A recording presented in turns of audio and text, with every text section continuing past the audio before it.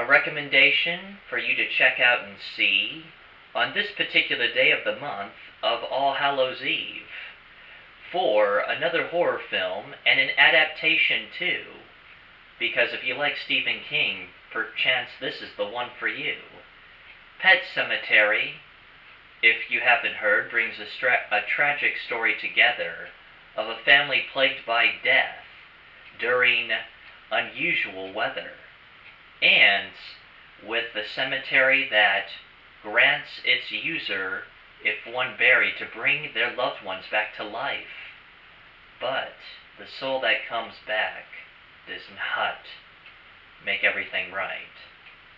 For this particular disturbing trail of grief will bring a particular father almost to the brink, and quite beyond as well, for the ending isn't so swell.